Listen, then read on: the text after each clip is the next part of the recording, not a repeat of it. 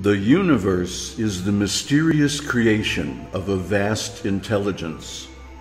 The origin of the world and life is beyond human understanding. The Vedas describe how consciousness is transformed into energy and matter. This process of creation and becoming is going on today, right now. This is not a theory or a religious doctrine. With these keys of understanding, you can see it for yourself. Namaste. So with great transcendental pleasure, I welcome you to this new series on the ontology of creation. Now, what is creation exactly in the Vedic viewpoint? It's very different from the Western viewpoint. In Western religion, God said, "Let there be light," and all this, you know. And then it seems like he went on vacation. And now science has taken over and says everything's due to chance and all that. Because we don't see the hand of God in that view. But in the Vedic view, it's very different. You know, in the beginning of this channel, way back in the Foundation series, we went over the process of becoming.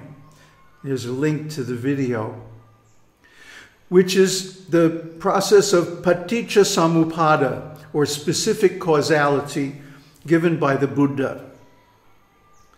And this process shows the steps, one by one, of how the world comes into being, and also how we come into being, because those two processes are not separate.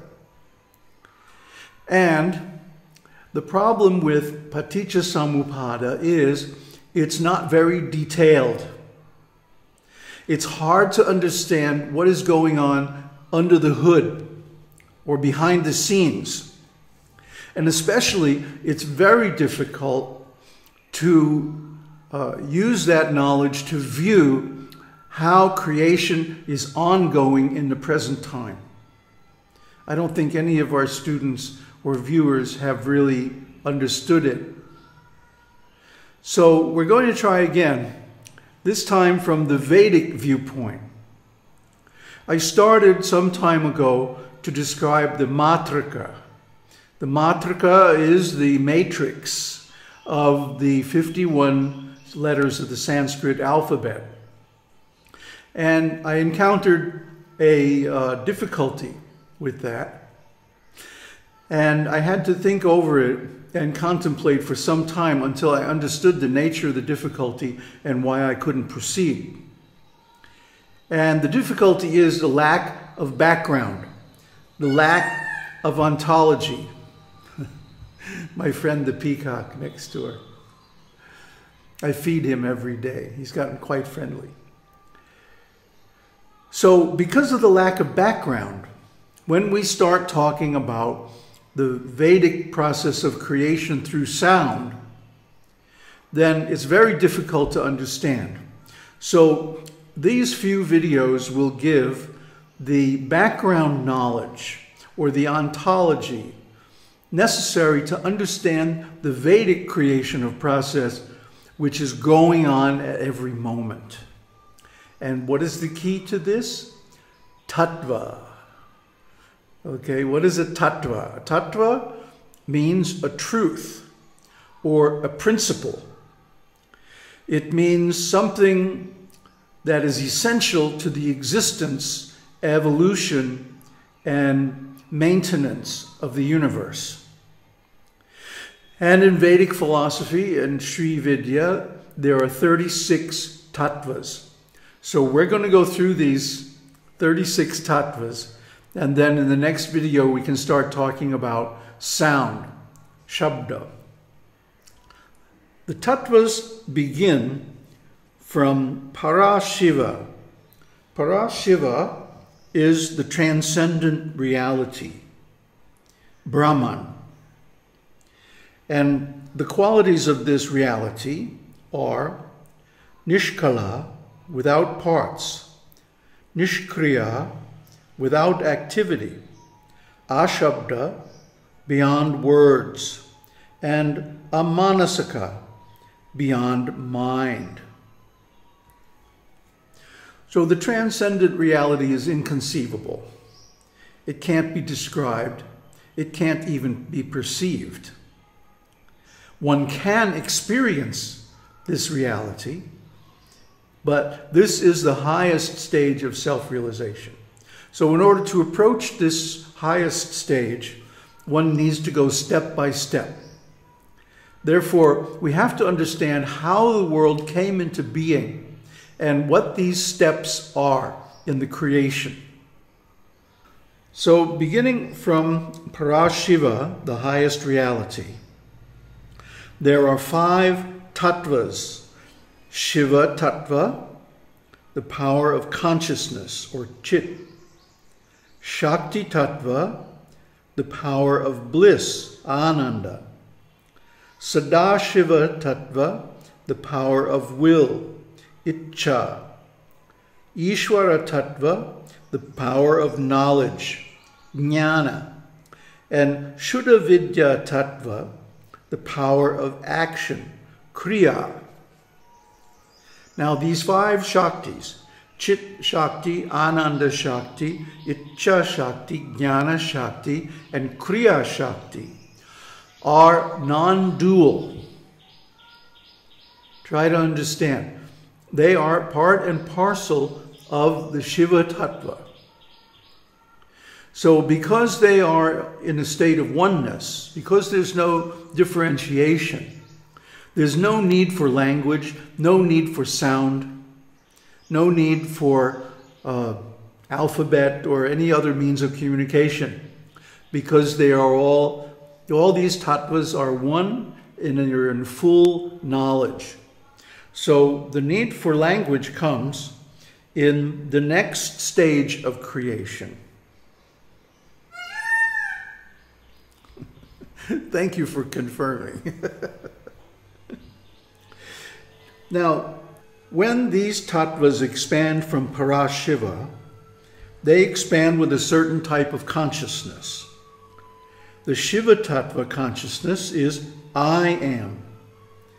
Shakti-tattva is you and I are. This is the beginning of differentiation. Śiva-tattva is I am this, creation. Ishvara-tattva is this am I. The emphasis shifts from I to this, from God to the creation. And in Shuddha-vidya-tattva, I and this both are. In other words, there is seen an equality between God and the creation. And this is the beginning of ignorance. Because, well, we'll see later on, vidya means limited knowledge. So while in the Parashiva, the knowledge is unlimited, by the time we get down to Shuddha-vidya-tattva, knowledge starts to become limited. This is the beginning of ignorance. So next, from the 5 non-dual tattvas, Shakti-tattva, remember, she's the beginning of separation, of distinction. She generates 5 more tattvas. Maya-tattva, the energy of illusion. Kala, temporal limitation. Niyati, spatial limitation. Raja, attachment. Vidya, limited knowledge. And Kala, limited agency. In this context, agency means power.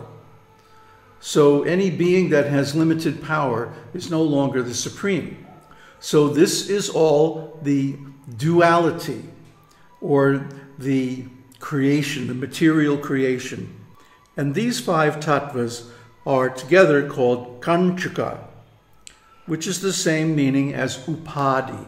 They cover the original absolute truth, and make it seem like it's individual and limited.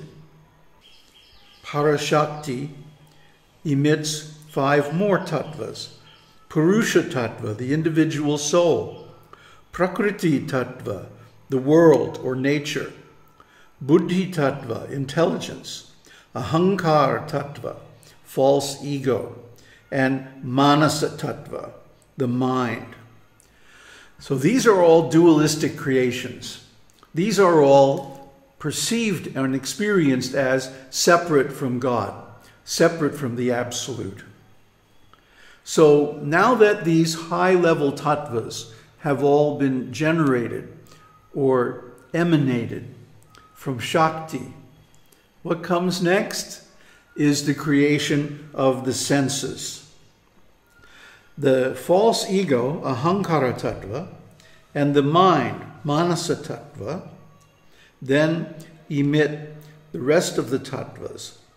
First, the karmendriyas, that means the senses of action, mouth, legs, hands, anus, and genital. Next, the jnanendriyas, the senses of knowledge. The ears perceive hearing, the eyes perceive sight, the nose perceives smell, the tongue is the sense of taste, and the skin is the organ of touch. And these 5 are aware of the tanmatras, the sense objects, sound, form, odor, flavor, and sensation, respectively. And these are carried by the 5 elements: akasha, space; fire, which is plasma; air, which is gas; water, which is liquid; and earth, or solid. Notice that these aren't exactly elements in the sense that the Western mind thinks of elements like chemical elements.